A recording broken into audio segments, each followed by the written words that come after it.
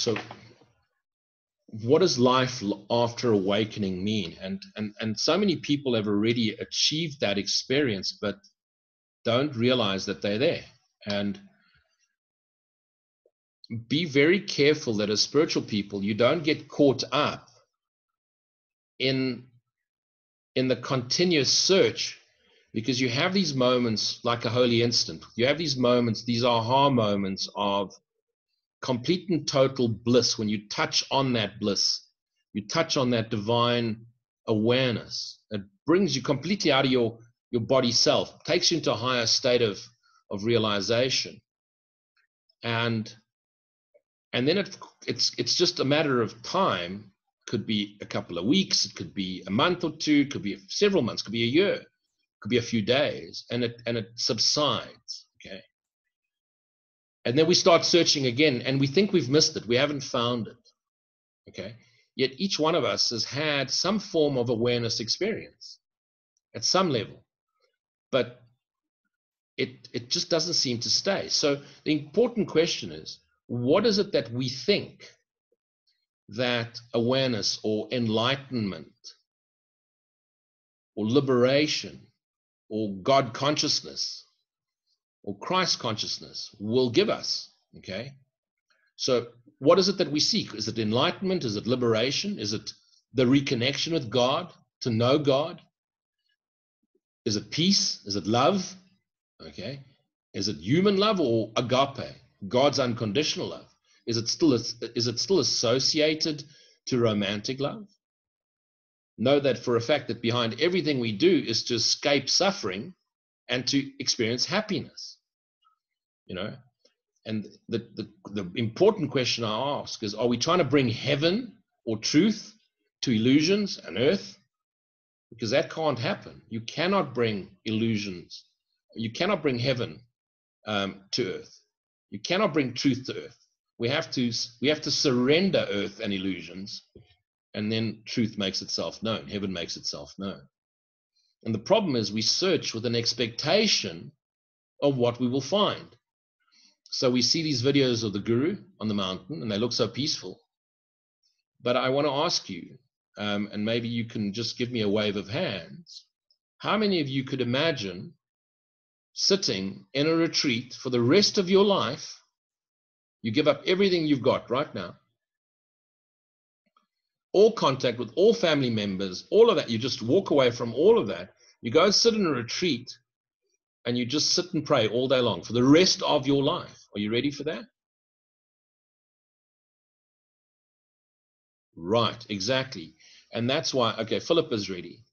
And if you are, then go. Then what's holding you back? Then don't let anything stop you. But what are you expecting you're going to experience once you're there? Because once you're there, you're going to be challenged with whatever challenges you're having now, wherever you are. When you go to a retreat, whatever you're uncomfortable with, whatever you're not used to, is going to surface there. You're certainly not going to go into 5-star accommodation. So what are we expecting this to be? And the important thing is, so suffering is what really causes us in some way or another. We've had enough of suffering. We've had enough of heartache. And it's the suffering that finally causes us to turn to God or consciousness or the search for something beyond, the liberation, the freedom. Okay. However, how do we turn our attention to God unless we turn God into a circumstantial objective? Okay.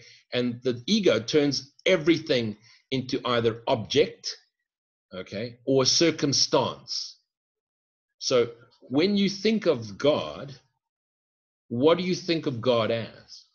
Now, typically tradition will think of God as a being, as a singular being, and therefore a separate singular being. So the ego brain, the mind, struggles with something like God unless it attaches some form of experience to it, circumstance, or gives us an objectification. So that's why A Course in Miracles, Jesus, and religion very much, is attached to the idea of a Jesus, a savior. It's the objectification of the idea of God, or it becomes that circumstance, which is that moment of elation. So very difficult to focus on God unless you've objectified or circumstantially objectified it. Yet if God is not an object, because if God is everything and all there is, God is not an object, and therefore our efforts in finding solace in God fails again and again and again and again. And so does consciousness, and so does awareness. Whatever path we follow, at some stage, it doesn't sustain us anymore. So before we give up on this, what it's really doing is asking, or I recommend, that rather turn our attention inwards towards the source of our being, because you're all aware of your beingness. I mean, if you close your eyes for a second and just go into awareness, that awareness is the essence of your beingness. So turn inwards into the attention, you turn your attention inwards to the source of your being within us. And that's where you find the Spirit of God flowing through you, throwing you. It's the life force that sustains you. Okay? And that energy, from A Course in Miracles point of view, that Spirit of God is called the Holy Spirit. And although it's with you all the time, you only really become aware of it when you go completely still. And let me give you an example of that. Right now, none of you are aware that you're breathing. Okay? But if I say to you, inhale, exhale, inhale, exhale, you become aware of your breathing. You become aware of your breath. Okay? Your mind now goes quiet and focuses on a singularity, happens to be your breath. Take it beyond the breathing, and it becomes aware of the awareness, the energy that flows through you, okay? Your spirit. And since everything is in God, that spirit that you're aware of is God's Holy Spirit. Holy Spirit's not something outside us, like the Holy Spirit. It's your Holy Spirit in God's Holy Spirit. And thus we discover that the source of our being has never left us, because you wouldn't be alive if it did. Okay? And people that fear death have this idea that when they take their last final breath, this energy will disappear, and it won't, because that energy is still the energy which sustains us. Okay? So the source of our being that has never left us, is still with us, is still that which sustains us. In stillness, God's Holy Spirit speaks to us. Okay? And speaks to us how? It speaks to us in that experience that the Bible talks of, Psalm 46:10, be still and know. And when you're in complete stillness of self, in that awareness, the energy that you are, you come to that realization that is explained in the Bible and in the Course, I am that I am. Okay?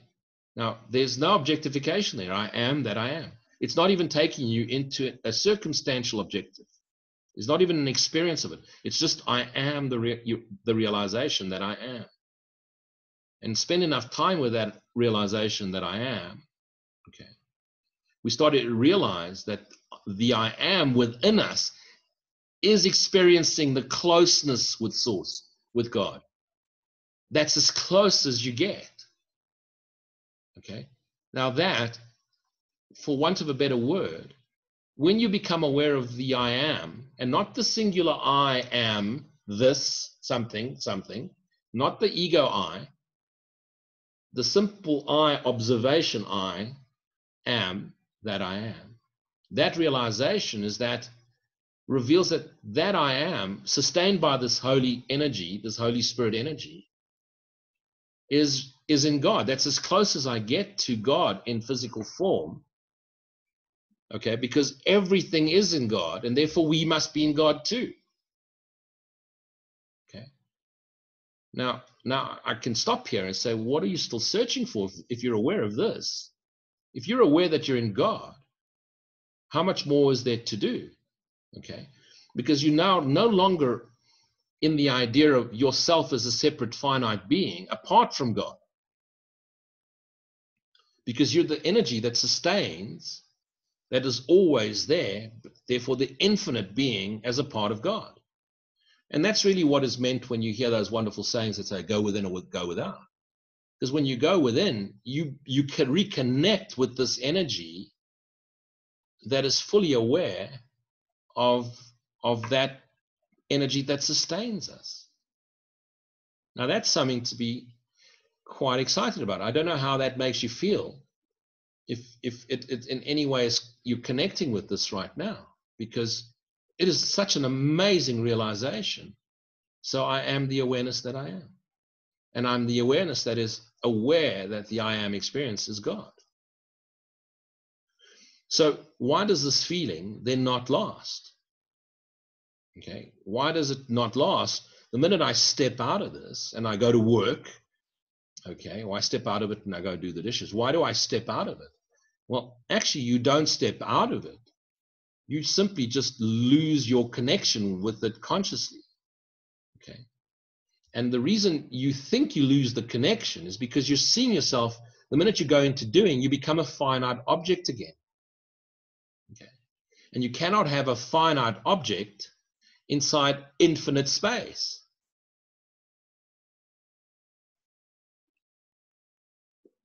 And therefore, God, the infinite being, cannot know us, you, as a finite being.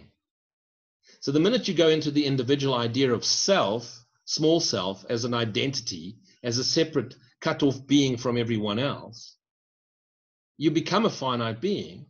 And that finite being wants to be known by God. God cannot know you, okay? And you will not experience God while you're in the idea that you're a finite being.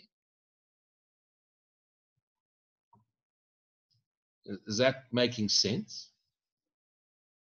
Are you still with me? Can you just wave if you are? Okay, cool.